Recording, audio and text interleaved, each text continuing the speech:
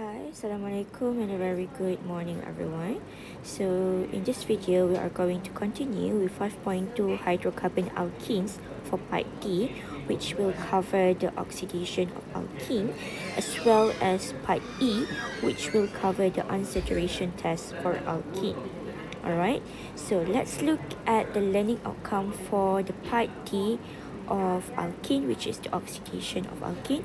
So the learning outcome for this one is, at the end of the lesson, students should be able to explain or predict the reaction of alkenes with ozone followed by the zinc in water, or the ozone followed by the dimethyl sulfide, which is, for this one, this reaction is called ozonolysis reaction.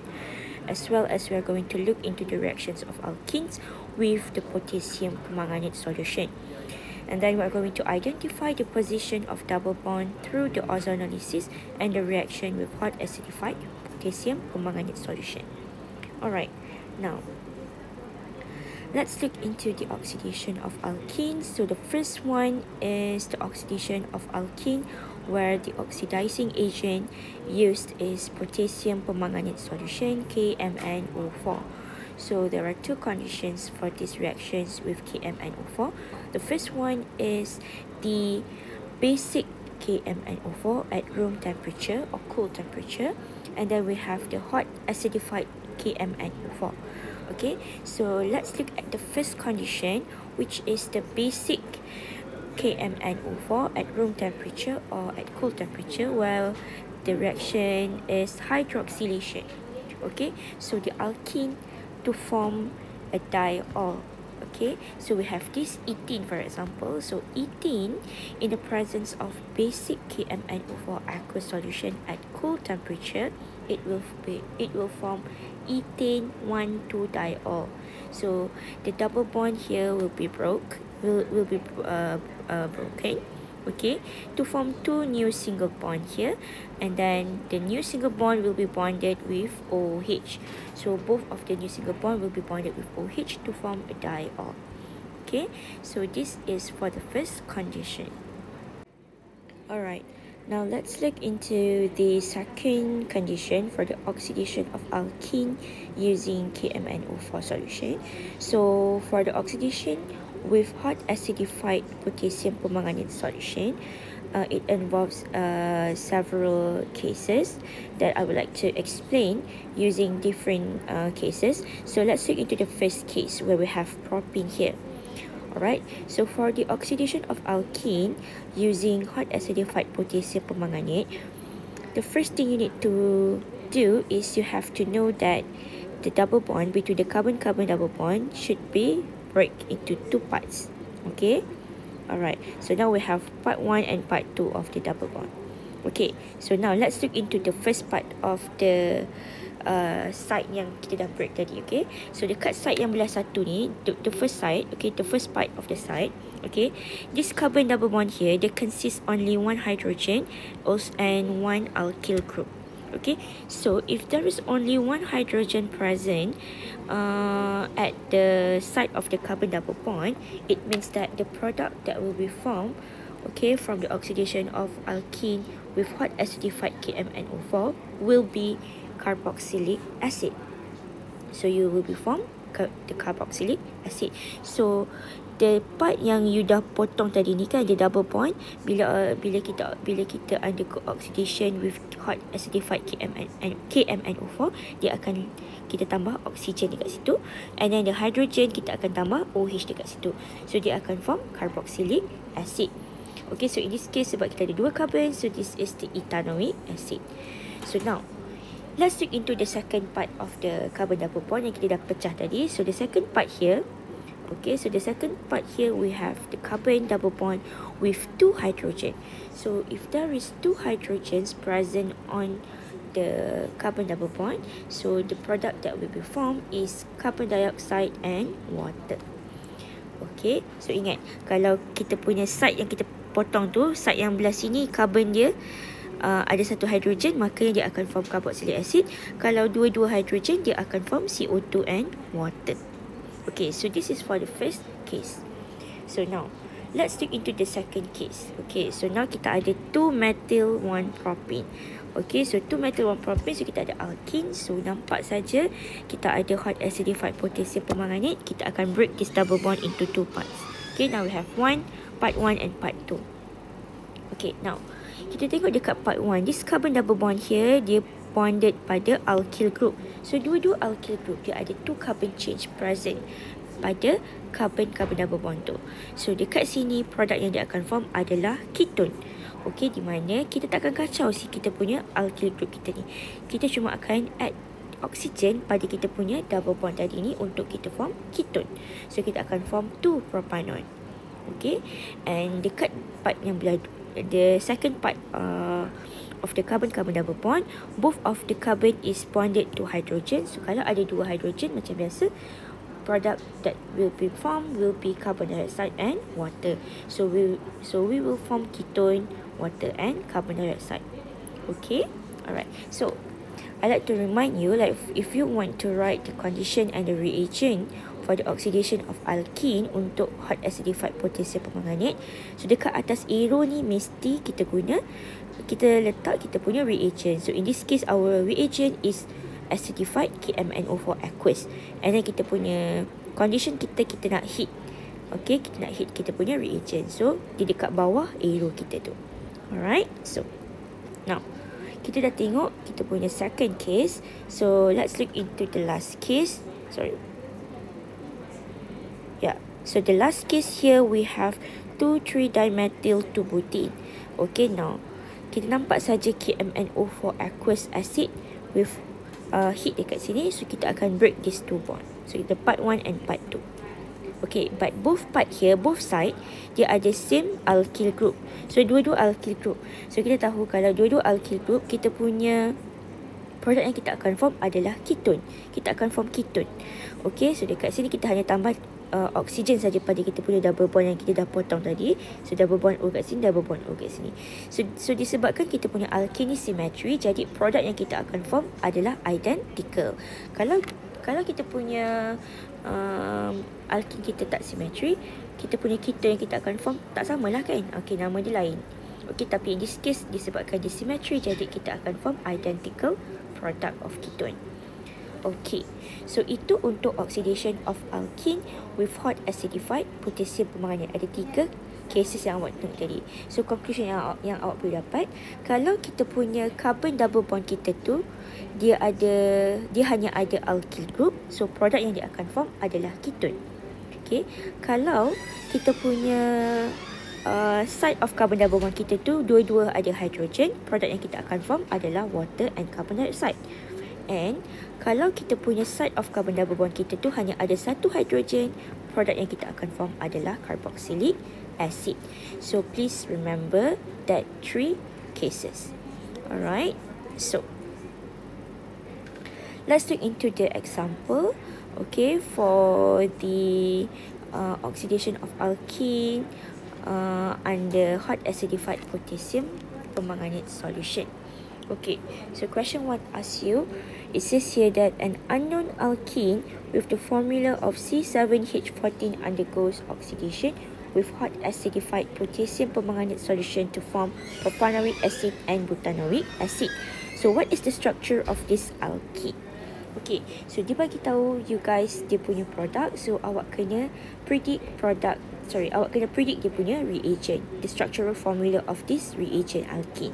So kita tahu, okay, kita ada propanoic acid dan juga butanoic acid. So kita tahu untuk dapatkan alkene, kita kena cantumkan balik. Okay, sebab kita tahu if we undergo oxidation of alkene, kita akan break the carbon-carbon double bond. So kalau kita nak tahu structure of alkene, kita akan cantumkan balik kita punya double bond kita tu. So kita akan buang kita punya oksigen dekat sini. So kita buang semua kita punya oksigen. So kita akan gabungkan kedua-dua produk. So kita akan ada 1, 2, 3, 4, 5, 6, 7 carbon. So 1, 2, 3, 4, 5, 6, 7. Okay, and then double bond pada carbon 3 dan 4. Okay, and then kita ada hydrogen pada carbon 3 dan 4. And the rest kita akan tulis macam biasa. Alright, CH2, CH2, CH3. So this is your alkene. So this is your alkene. Okay, campurkan macam biasa. Gabungkan macam biasa. Alright. So, itu tadi. So that one is for the oxidation of alkene using KMnO4 solution. So now, we are going to look into the oxidation of alkene. But now, with different oxidizing agents. So we use ozone as our oxidizing agent. So the other name for this reaction is ozonolysis reaction. Okay, so ozonolysis reaction is much more simpler than the oxidation reaction with KMnO4.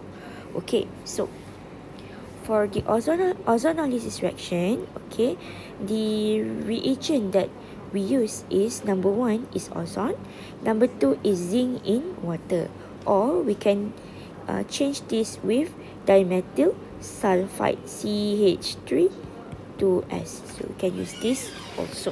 Okay, so for ozonolysis reaction, okay, sama macam oxidation of alkene with hot acidified KMnO4 tadi, kita akan break kita punya carbon-carbon double bond. Okay, tapi sekarang ni produk yang kita akan form hanya ada 2 saja. Sama ada kita akan form ketone ataupun kita akan form aldehyde.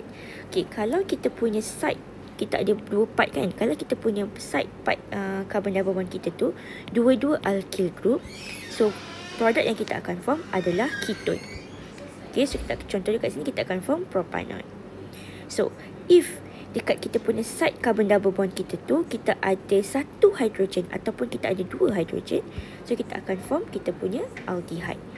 Okay, so 2 sahaja possibility produk yang kita boleh form melalui ozonolysis reaction.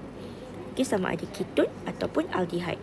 Kalau side carbon tu dua-dua alkyl, kita akan form ketone. Kalau side carbon tu kita ada 1 hidrogen ataupun 2 hidrogen, kita akan form aldehyde. Okay. Okay, let's look into the example. Here we have this alkene. Kita nampak kat sini kita ada ozone with dimethyl sulfide. So kita akan break this bond. So kita akan tambah oksigen pada kita punya double bond untuk kita form ketone here. And then this one kita ada 1 hydrogen, so this one is aldehyde. Okay, so now kita ada cyclopentene. Okay, so kita ada ozone dan kita ada zinc in water. So kita tahu ni adalah ozonolysis reaction. So we are going to break this double bond into 2. Okay, so now bila kita break kita punya ring, dia akan form straight chain. Okay, so kita akan form double bond O kat sini, and then kat hujung sini kita akan form double bond O. So kita akan form 2 side of aldehyde. Okay, so this is untuk part D. Alright, so now we are going to continue with part E, which covers unsaturation test for alkene. Okay. Alright, so now let's continue with the last part of alkene, which is part E, which we will cover the unsaturation test for alkene. So the learning outcome for this part is we are going to explain the unsaturation test for alkenes by Bayes test and bromine test. Okay, now for the unsaturation test of alkene, there are 2 tests that we are going to look into. The first one is Bayes test and the second one is bromine test. So for the bromine test, we have 2, which is bromine in inert solvent and bromine in water, which this is actually the one that we have covered earlier during part C. Okay, the reaction of alkene. So this is actually the same one as the one in part C. Okay, so now what is the purpose of unsaturation test? So the purpose is for us to determine the presence of carbon-carbon double bond so that we can distinguish the alkene from alkene. Alright, now let's look into the first test, which is the Bayes test. So this is actually the one that we have learned in part D, where we look into the oxidation of alkene using the basic KMnO4. Okay, so this is actually the same. Okay, so for Bayes test, the reagent that we use is the basic dilute KMnO4 under the condition cold or room temperature. Okay, so if there is alkene, there is the presence of carbon-carbon double bond in alkene. Okay, so if we undergo the reaction under the basic KMnO4 in cold temperature, we are going to obtain the diol and the MnO2 precipitate. So the observation that you are going to obtain from the reaction of alkene with the Bayes solution is that the purple color of KMnO4 decolorized, okay, and the brown precipitate of MnO2 is formed. Okay, so this is the symbol for the precipitate form. Alright, however, for alkene, since there is no double bond in alkane because it already saturated, so upon the reaction with Bayes reagent, which is basic KMnO4 in cold temperature, there will be no change. So the observation that we will see is that the purple color of KMnO4 remain unchanged. Okay, so if the question asks you to explain the unsaturation test between alkane and alkene for a specific structure, then you can write down this equation as well as the observation for both alkene and alkene for the respective example to explain the unsaturation test for Bayes test. Okay, so that one is for Bayes test. Okay, for bromine test, so or we call it bromination. So ada dua condition, just like I said just now. First one is the bromine in CH2Cl2, okay, and then bromine in water. Okay, so now for bromine test, okay, for if we use alkene, so since alkene has the carbon-carbon double bond, so it can react with bromine in solvent, in inert solvent, as well as bromine in water. So maksudnya ada reaction berlaku lah. Okay, so kalau alkene react in bromine in inert solvent, so the double bond will be broken and form into two new single bonds. So dia akan attach dua-dua bromine dekat sini. Okay, but kalau untuk bromine in water, so bromine from one bromine from bromine molecule and OH from water will be attached to the two new single bond, okay, dekat sini. Okay, according to Markov-Nikov lah. Okay, so this is actually just want to show you lah that kalau untuk alkene reaction dengan bromine, okay, akan ada bagi produk lah. So the observation that you can see is that the reddish brown color of bromine will decolorize. Okay, so kalau alkene, since dia tak ada double bond, so bromine kita tak boleh nak undergo electrophilic addition, okay, dengan alkene, so tak akan berlaku apa-apa perubahan, so no change. Okay, so observation you will see that the reddish brown color of bromine remain unchanged. Alright, so that is all for the part E. Okay, so part E ni basically just explain the unsaturation test saja. So if question asks you to describe or to explain the unsaturation test, to differentiate between alkene and alkene, so these are the two tests that you can write. So first one is Bayes test using the dilute basic KMnO4 in cold temperature. Second one is bromine test, where we use bromine in inert solvent or bromine in water. Okay, so kalau alkene adalah produknya, kalau alkene tiada produk. So kalau alkene, observation dia kalau untuk untuk basic KMnO4, dia punya purple color decolorize. Okay, dia akan form MnO2 precipitate. Kalau untuk bromine test, kalau untuk alkene, reddish brown color of bromine akan decolorize. Okay, so I think that is all for today's video. So we have done cover everything on alkene. So we are going to discuss tutorial question in our next video. So with that, thank you and assalamualaikum. Bye bye.